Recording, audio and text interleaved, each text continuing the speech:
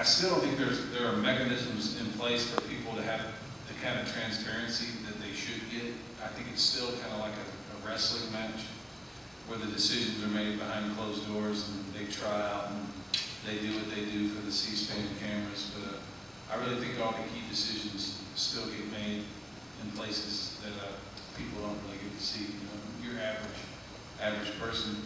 And I mean, you know the technologies that we have, but you still get, you know, you can't go on Mark Pryor's website or Blanche Lincoln's website and really have any real dialogue, you know.